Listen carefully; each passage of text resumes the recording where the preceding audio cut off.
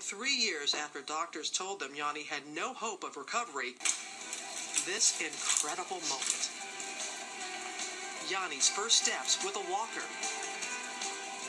Thousands of nerves. And today, 5 years after his accident, we get a first-hand look at yet another amazing milestone. Yanni is attempting to stand for the first time, on his own, without a walker.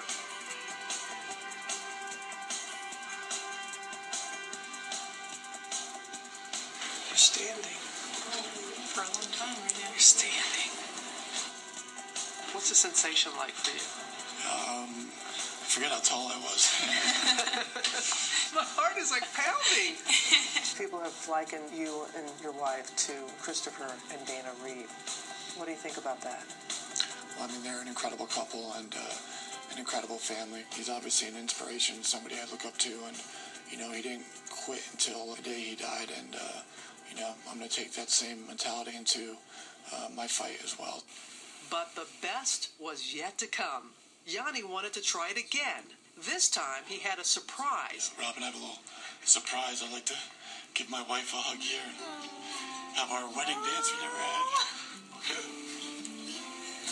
Their wedding song and the wedding dance they could never share until now.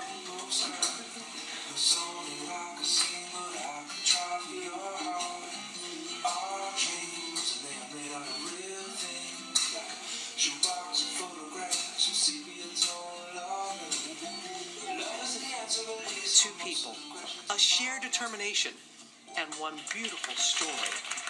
Better together.